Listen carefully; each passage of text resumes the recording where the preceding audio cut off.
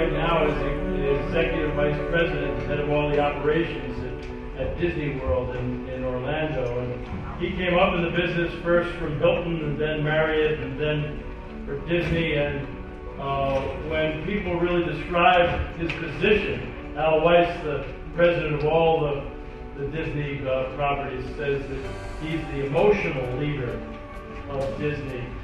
And I think that's really exciting, and I think it's great that he's with us here. Let's welcome Lee.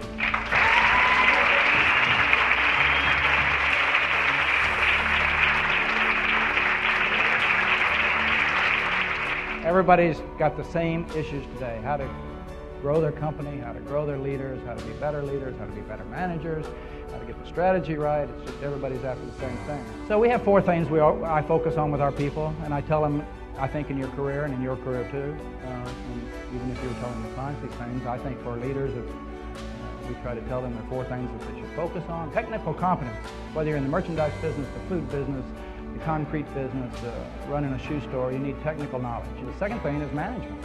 I really work hard with our people on management. That whole thing around being disciplined and organized. Waking up every day and sitting down and taking a part of your day before you start your day and organizing your life and sitting down and thinking about what you want to get done today and this week and this month, and really sitting quietly and writing them down, put them in a planner and putting priorities on them, and work your way through the day when you have some time. You're not in a meeting, you go to that list and you knock those things out. You have children? You had them. Does everybody know how you got them? Everybody know how that works? You got them. Now what are you going to do with them? A lot of parents don't know what they're going to do with their kids, and that's why you got a lot of kids out of control in this country. Because I got one theory for sure: if you know what you're trying to do, it's a lot easier to do it. So this is a big deal, knowing what you want to do at work, at home, in your life, and why are you doing it. You carry a day planner, right? Can you look in there at the end of the month and find your whole life in here? Can you find your kids in here, your wife in here, your investments in here, your health checkups in here, your workout in here? Can you find your whole life in your plan? Are you focused on everything every day? And most people are not. Reliability, credibility, setting the example. This is a big deal. Third thing, technology. I don't even think I'd have been talking about this 15 years ago. Technology. How well do you understand it? How well do you use it? How well do you apply it? And how well do you think about applying it to your business so you can make it better?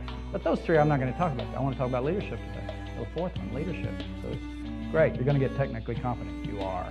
You're going to get organized, I hope. A lot of you aren't. Some people were born and just, I'm afraid the Lord left the discipline out. You didn't get any. Everything starts with leadership. The guest does not come first. Leadership comes first.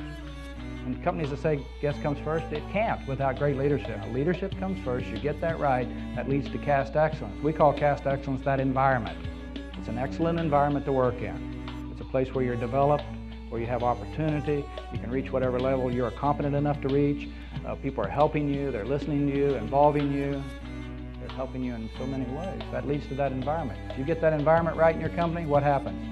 You get satisfaction from your customers and your guests. How do you like paying for your health care? Oh, we hate the health care. Even when it was free, they didn't like it. You know? So don't ask that anymore. But ask people about the environment, their leadership, the processes they work under, the culture. Are we doing the right? Do you have the right supplies? Do you have the right equipment? Do you have the right support? Do you have a leader who treats you respectfully? Would you work for this leader again if you had the choice? Big question. Do you trust your leader? Big question. These are anonymous surveys. Let me tell you what, that's the first page I go to when I get my survey back. Would you work for the Lee again, and do you trust him? And if you get a 7, the lowest score is a 1, high score is a 7. If you get a 7 on trust, you know what? The rest of your survey is always great. Isn't that funny? You get a 3 or 4 on trust, the rest of your survey is a disaster. Every question so I tell people, that's the only one I want to get a full 7 on. When you get a 7 on trust, everything else seems to just fall into place. If you do anything well, hire great people, and they'll take care of your business. And reality is fantastic. We work hard at making reality fantastic. You know what's reality today? Security. This guy may be introverted and never speak to you. I don't care. Make him feel good about himself, right? Because we need him. And you talk about the key links in an organization that can put you out of business. Ken loses his assistant, he's dead, right?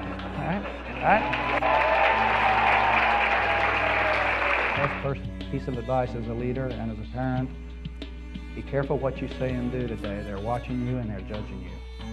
Everybody, right now. Everybody's watching. How many people in here think you have a reputation? How many reputations do you think you have? Because I say in time management, ask yourself when you're doing your planning time every morning, what should you do today, this week, or this month that won't pay off for 5, 10, 15, 20, 25, 30, 35, 40, 45, 50 years from now for some of you? Treating people as individuals is a big deal. And development works that way. People know. When you develop people, they're really committed to you, and they stay with you. What are the 4 cast expectations, the 4 employee expectations? I said, okay, the first thing I think they expect is that we make them feel special.